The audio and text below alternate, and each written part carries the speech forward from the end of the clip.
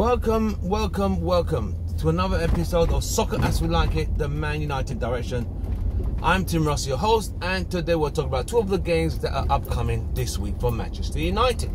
First game is going to be FK Partizan in the Europa League tomorrow, and on Sunday we have the Mighty Brighton coming to Old Trafford.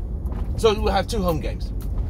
So FK Partizan in the Europa League, we already won them, we beat them 1-0 away.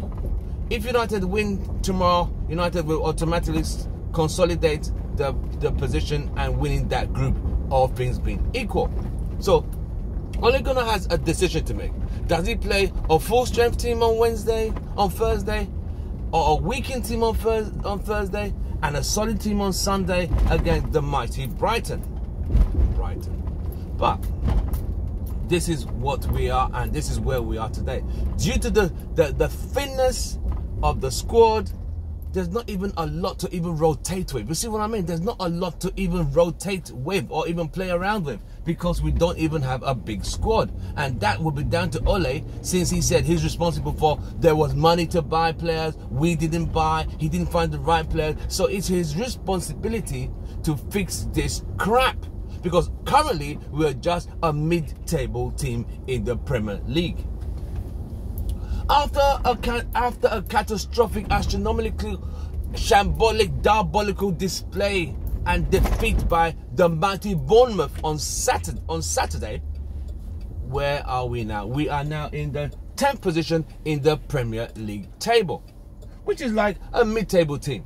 So we are underneath Sheffield United, underneath... It's actually so embarrassing to say the least. It's so bad that newly promoted teams are above us in the Premier League table. Unfortunately, that is where we are today. Yes, people can say, well, it just started. Okay, yeah, it just started. But this is where it just started, and this is where it starts. So United really need to pull the socks up and get the act together. You know, the backline, as much as the backline is tight, but they are making a little bit of errors. I just feel Lindelof and Maguire are not actually working together. They're not complementing each other. I feel Lindelof is being bullied off the ball. Maguire keeps it simple, keeps the ball, passes it out of the defense into start an attack, and is able to win the balls in the air. Lindelof can't win the ball in the air. He gets knocked off the ball and causes a few issues, like against West Ham, against Crystal Palace, against Liverpool. Apart from the goal being disallowed, Mane bullied him off the ball. This is what I'm saying. So Transebe is looking like the new partner for Maguire. If you're watching this video, please don't forget to hit the like button. Don't forget to subscribe by hitting the logo at the bottom right, and don't forget to share our content. Thank you very much, much appreciated. Now, in the midfield, Pereira had a stinker on Thursday. Does he come back into the team? The funny thing is, we don't even have options. The options are Matic. Is that bad? Because even in the Alex Ferguson times, the strikers we had rotational strikers. You had Teddy and Ole, York and Cole. So you can rotate them all the time. We don't have that luxury because we did not buy, we didn't invest, but we keep saying we had enough. We don't have enough, especially when you decided to sell what you had and not replace what you were letting go. So that does not make sense. So Ole is really literally in a very tight spot. I believe in giving Ole a full season.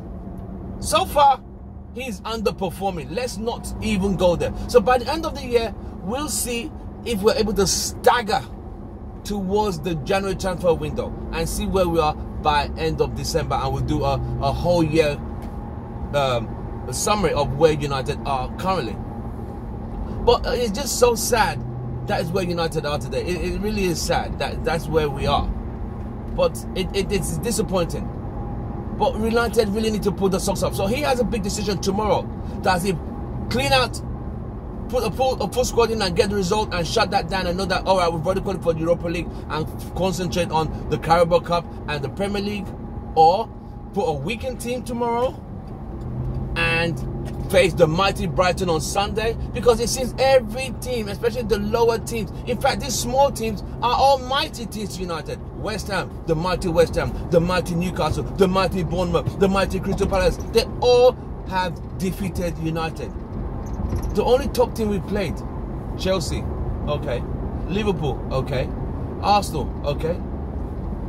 But still, if you look at it from a critical angle, United have failed to deliver even in those big games, apart from the Chelsea game. But this is where we are.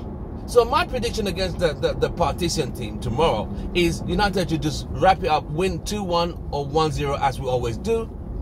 Then on Sunday, a full squad. Knowing United as a mid-table team currently, I don't even know what to say. My head will say one number. My heart, as a United fan, I always want United to win. So I'm going to say 3 points. But every time I've said that, we've gone to get a draw or lose. Even at home is not even guaranteed anymore. You see what I mean? So you see the problem with a lot of United fans is that we can't even guarantee anything anymore. That is the bloody problem at the current state of things at Old Trafford. It is draining. It just drains you physically and mentally.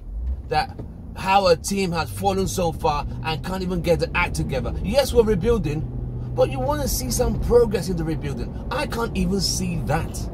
See what I mean? So that's what I'm saying. I'm going to give Ole 2 more transfer windows, a full season, and let's see where we go for that. Is he tactically inept for this job?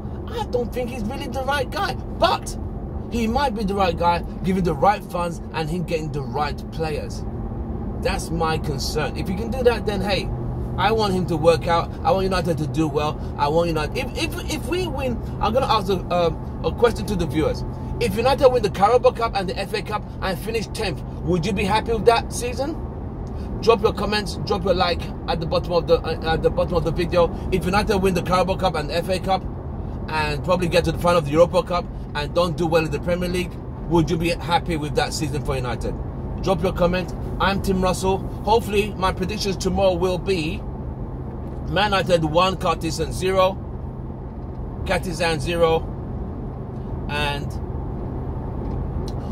against Brighton 1-0 United at home to Brighton on Sunday. From me, it's Tim Russell. Soccer as we like it. We're just covering the 2 games United have upcoming on Thursday, Europa League for the... oops. What's this guy driving? God damn it. So stupid. Idiot. So you got to see what United are going to do in the Europa League and for the Premier League. They have 2 home games. Are they going to win? Are they going to draw? Are they going to lose? Drop your comments and your predictions at the bottom of the video. I'm Tim Russell, your host. Soccer as you like it, the Man United direction. From me, it's goodbye and good night.